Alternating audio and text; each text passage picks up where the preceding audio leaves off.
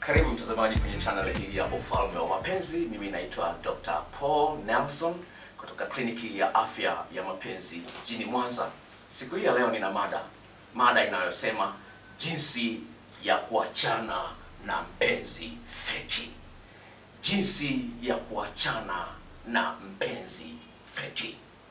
Ndugu mtazamaji wa channel hii, ningependa kuambia kwamba katika ofisi yangu ya kliniki ya afya ya mapenzi, huu ni mwaka wa 13 toka nimeanzisha ofisi hii ya kliniki ya afya ya mapenzi hapa jijini Mwanza, na nimekutana na vilio vingi sana kwa watu ambao wako ndani ya ndoa na wengine ambao hawako ndani ya ndoa. Na vilio hivi vimetokana na watu ambao walianza mahusiano kwa kupendana sana, kwa kelele nyingi sana, kwa furaha kubwa sana, lakini imefikia mahali wanatesana, wanaumizana kwa kiwango kikubwa. Ningependa kutoa mfano ambao ni very classical wa mtu ambaye anateseka katika mahusiano kama haya. Ana mpenzi feki lakini bado anasema anampenda. Nisome message hii kutoka kwa dada mmoja. Anasema, "Doctor, mimi ni binti mwenye umri wa miaka 24. Nina mpenzi, nimedumu naye, huu ni mwaka wa 5. Kweli nampenda sana, lakini tabia yake inanikera sana. Mkikorofishana hata kitu kidogo tu, ananuna hata wiki 3. Usipombembeleza mwezi unaisha.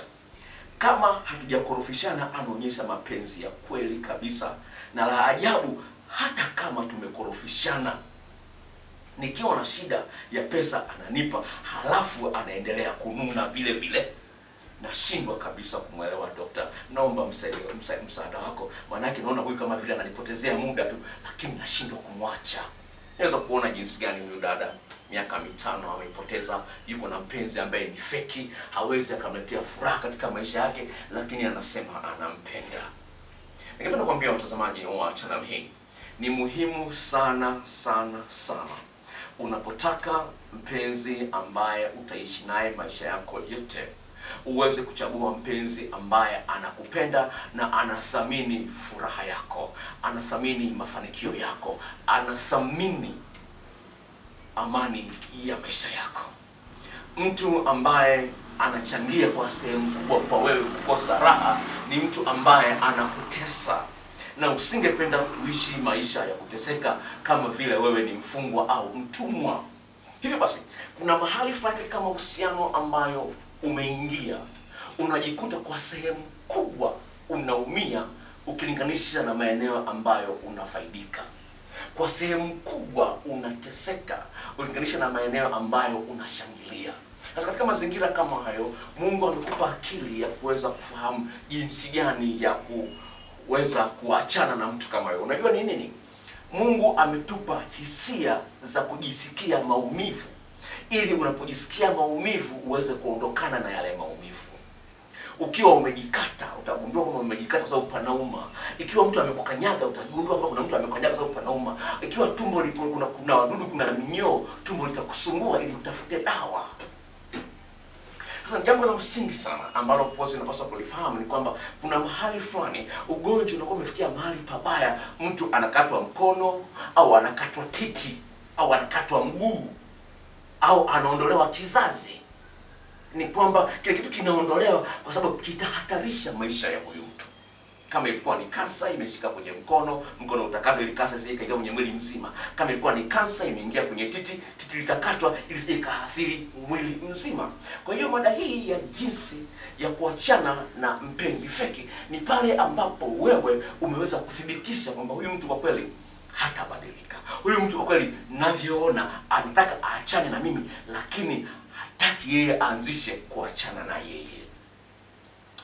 Kwa hiyo ni muhimu sana uweze kutafuta ushahidi wa kutosha kwamba huyu mtu kwa sehemu kubwa ananiumiza. Huyu mtu kwa sehemu kubwa ananitesa. Huyu mtu kwa sehemu kubwa hanipi raha, sina amani naye. Kwa mfano, kuna watu ambao wana wivu wa kupita kiasi. Unamueleza kitu lakini bado anakuwa na wivu wa kupita kiasi, mpaka mtu anajiona kwamba vile kama vile uko gerezani. Kuna maeneo mengi ambayo mtu anakosa raha kwayo. Hivyo ni muhimu sana ufahamu jinsi ya kuachana na mpenzi feki ambaye anakuumiza. La kwanza ambalo unapaswa kulifanyia kazi ili uweze kuachana na mpenzi feki. Ni kumweleza ukweli juu ya yale mambo ambayo huyapendi.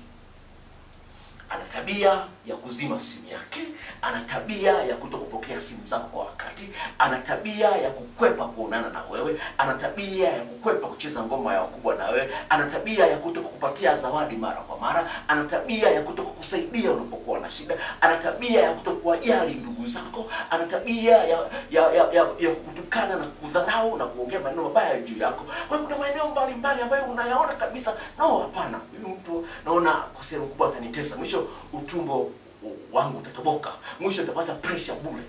Kwa hiyo lazima utafute ushahidi wa kutosha. Kwa hiyo ikiwezekana andika hata kwenye daftari, orodhesha yale mambo. Anza mambo haya amefanya hivi na hivi na hivi, lakini vile vile katika kuorodhesha haya mambo unakuwa huna uoga wa kumwambia. Jitahidi kuwa jasiri wa kuweza kumwambia mwenzio mambo ambayo yanakuumiza, ili pale utakapokuwa umeamua kuachana naye aweze kuwa na ushahidi kwamba ni kweli ulikuwa na haki ya wewe kuachana naye. Kwa hiyo haijalishi uko ndani ya ndoa au uko wapi, lakini anza kufanya orodha ya mambo ambayo yanakuumiza. Mweleze. Sasa ikifikia hatua ambapo unaona kwamba sasa imekaribia niachane na huyu mtu, unamwambia bwana, nimeshakwambia haya mambo mara kwa mara, nimekwambia hili na hili na hili, lakini hujabadilika. Sasa napenda nikwambie hivi, nimeona kwa sehemu kubwa nikiendeleza uhusiano huu mimi nitaumia. Sasa nakupa miezi 2 ufanye mabadiliko. Kinyume na hapo mimi nitajitoa kwenye uhusiano. Kweli nakupenda sana, singependa tuachane na wewe, lakini kutokana na haya maumivu ninayoyapata naona kuachana itakuwa ni bora. Kwa hiyo lazima ajue kwamba kweli ipo nafasi ya wewe kuondoka. Sasa kama kweli anakupenda, na hiyo ndio njia nzuri ya kuthibitisha kwamba mtu anakupenda au anakutumia tu.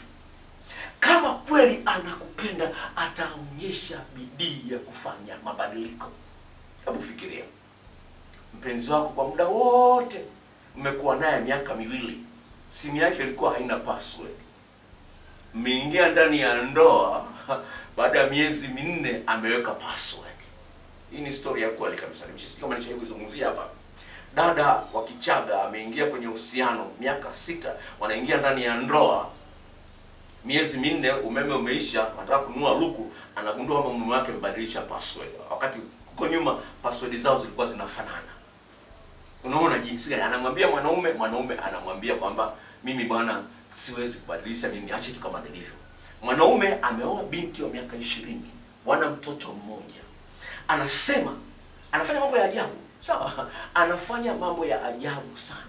Amewaambia wanawake kwamba yeye hana mke. Kakati ana mke. Sawa? Anaambia hebu angalia kwenye Facebook kama nimeweka picha ya mke wangu au na picha ya mtoto. Mimi sina mke. Sina mke mimi. Kwa hiyo ameanzisha mahusiano na mabinti, kisa ni kwamba amewadanganya hana mke. Mwanamke anakuja anagundua, anaita mpaka wale wanawake wanamwambia ukweli. Mwanaume anasema hivi bwana, mimi ni mwanaume. No, kama hataki huyu mwanamke kuishi kwa masharti yangu mimi sitaki mtu kunifuatilia, aondoke arudi kwao. Unaweza kuona jinsi gani? Wakati huo mwanamke alijaribisha kuondoka, akaenda kujificha mahali fulani. Mwanaume alihangaika kumtafuta kiasi kubwa sana. Kwa hiyo kuna uwezekano mkubwa sana wa watu kuendelea kuumizana kisa mmoja anataka amtumie mwenzie kwa faida yake. Hasa haliyo sio mpango wa Mungu kwako. Kwa hiyo ukishamwekea bwana, hii nakupa miezi 2, fanya mabadiliko kwenye haya maeneo. Asipofanya mabadiliko, unaingia kwenye hatua nyingine ya kwamba sasa nianze kukata support. Wanaita vikwazo vya kimapenzi. Kwenye siasa wanaita vikwazo vya uchumi. Nilikuwa nafanya naye tendo la ndoa mara kwa mara, nasitisha. Nilikuwa namsaidia kiuchumi, nasitisha. Nilikuwa namtoaga out mara kwa mara, nasitisha. Nilikuwa nafanya na hii na yeye, nasitisha. Unaanza kukata kimoja baada ya kingine. Sasa hiyo ni hatua ya mwisho. Sawa? Unaanza kukata kimoja baada ya hata kama analalamika, mwambie bwana nilikwambia. Sawa? Hata akianza kumwambia nilikwambia bwana, mimi hivi ndio nimeanza kujitoa, ajue. Sasa kama atafanya mabadiliko kipindi hicho ambacho umeanza kumwekea vikwazo vya kimapenzi, at least unaweza kupata nafasi ya kumpa a second chance, nafasi ya pili. Unaona? Kwa hiyo cha msingi kwamba yani uondoke tu ghafla. Unaona, unaondoka ghafla inauma. Lakini cha msingi ni kwamba unamwonyesha kwamba nimeanza hatua za kutoka. Unajua kama vile unavyovunja nyumba. Nyumba huwezi kuivunja kimwambia tu piu imeondoka. No, unaanza kubomoa ukuta huu, ukuta huu, ukuta huu, ukuta huu mpaka nyumba inakuwa flat, hakuna tena nyumba. Sasa kwa hiyo unaanza taratibu kuanza kuonyesha kwamba bwana sasa hivi naanza kujitoa. Kama akishtuka sawa, utamwambia okay, fine, nakupa nafasi ya pili. Lakini kama kinyume na hapo, utakuwa unaendeleza uhusiano ambao siku zote unateseka. Hilo sio jambo zuri kabisa na ni jambo ambalo linapigwa vita. Sasa baadaye ya kuona kwamba umetumia staili hizi zote na huyu mtu hajafanya badiliko, tafadhali sana waeleze ndugu na marafiki kwamba bwana, uhusiano wangu na huyu umefikia mwisho. Waelewe kabisa mambo yamefikia mwisho na itafikia hatua fulani mimi naondoka. Wajue utakapokuwa umeondoka wafahamu kwamba ulishampa mtu huyu nafasi ya kutosha. Sasa kuna maeneo mengine ambayo utamwacha mtu ghafla. Ni kwamba yeye mwenyewe ametaka kuachika. Na pena nizungumzie hili kwa sababu limeshawahi kunikuta. Ni hivi, ni kwamba kuna mtu ambaye anafanya vituko lakini hasemi tuachane. Anafanya vituko, hasemi tuachane. Unamuuliza tu. Yaani vituko ambavyo viko wazi kabisa kwamba huyu mtu anakuumiza. Na yeye anajua kwamba vinakuumiza, lakini anafanya kwa kusudi. Unamwambia tu. Basi, bwana, sikiliza, naona unafanya mambo, naomba nikusaidie kidogo. Unaonaje tuachane? Naomba nikusaidie. Maana usiangalie kufanya vituko na nini na nini. Je, unaonaje tuachane? Unaonaje tuachane? Sasa maneno atakayoyasema yafanyie kazi. Akisema sawa, fine. Mwambie okay, unaachana kwa style hii, unaanza kutekeleza mkakati wa kuachana. Kwa sababu yeye mwenyewe amesema sawa tuachane. Akisema hebu nipe muda kama wiki 2 au mwezi mmoja hivi niweze kulifikiria, mpe huo muda. Kama yeye amekuwa anafanya vituko ambavyo moja kwa moja unajua baby vinakuumiza. Kwa hiyo inafikia mahali yaani moja kwa moja tunamwendea, usubiri si kuchunguza wala kusema ushahidi tayari unao. Unajua bwana, sasa naona hizi vurugu zinakuwa nyingi na zinanikosesha raha. Mimi ningeomba tuachane. Kila mtu achukue njia yake, unasemaje? Kwa hiyo unapofanya vile ni kwamba tayari umempa nafasi ya kukabiliana na lolote lile. Kwa hiyo akisema tuachane, fine. Mnaanza mchakato muachane vipi? Kama unaenda kupangisha nyumba nyingine au kama hiyo hapo inakuwa wazi. Kwa hiyo kwa kufanya hivyo basi unamsaidia mtu hata yeye mwenyewe anajifunza kwamba bwana, vitu kama hivi nikipata mpenzi mpya nisiwe na vifanya kwa sababu vitaniletea hasara. Kuna watu ambao wamekubali kuachana na mtu mwingine alafu baadaye wanataka warudiane. Hizo kesi tunazoona ni nyingi. Yaani mtu amemwacha mtu mwingine mpaka ameenda ameolewa au ameenda ameoa, lakini amekutana na madudu kule, anataka waendeleze uhusiano na huyu mtu mwingine kwa siri. Kwa hivyo vitu mkutana. Kwa hiyo ni jinsi gani wewe unajithamini kiasi ambacho unaona sistahili kuumizwa, sistahili kuteseka. Unamwambia mtu bwana, naona kusaidie. Unaonaje tuachane? Maana yake naona hizi kelele zimekuwa nyingi, mfurugu zimekuwa nyingi. Unaonaje tuachane? Akisema bado nakupenda, wapi? Kama unanipenda basi badilika. Nione kwamba una mchango katika furaha yangu. Kinyume na hapo unajitesa kabisa. Mtazamaji, leo tutakuwa mwisho wa mada hii. Basi ni mada fupi lakini ni mada ambayo najua kabisa itawasaidia watu wengi katika maeneo ya mahusiano yao. Usikubali kuendelea kuteseka. Kwa hiyo kama wewe ni mtazamaji kwa mara ya kwanza kwenye channel hii, na kualika usubscribe, ujiunge kwenye channel hii ya Ufalme wa Mapenzi. Na kuna kibox chekundu pale chini kimeandikwa subscribe au fuatilia kwa Kiswahili. Bofya pale, alafu utapata maelezo jinsi gani ya kujisajili ili kila video ambayo naitoa uweze kupata taarifa kwamba kuna video mpya naitoa. Vile vile ningependa kutoa tangazo na huduma ya kuunganisha watu ambao wana ugonjwa wa ukimwi. Yaani wewe ni mwanaume unataka mwanamke mwenye ukimwi ili muoane. Hiyo ni huduma ambayo naitoa kwa gharama ya shilingi 10,000.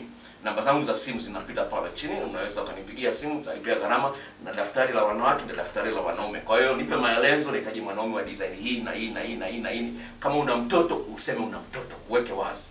Hilo ni jambo ambalo of course litaweza kusaidia. Na vile watu wengine ambao of course wanajiona wao hawana ugonjwa wa ukimwi lakini wangependa kupata msaada katika eneo hilo, gharama ni hizo, huduma ni hiyo. Kwa hiyo nakualika ndugu yangu tukawasiliane kwa namba ambayo inapita pale ili niweze kukusaidia. Endelea kuangalia channel hii, kuna video zaidi ya 50 kwenye channel hii. Utajifunza mambo mengi ambayo utaweza kujenga mahusiano yako. Mungu akubariki na kutakia uhusiano uliojaa furaha tele.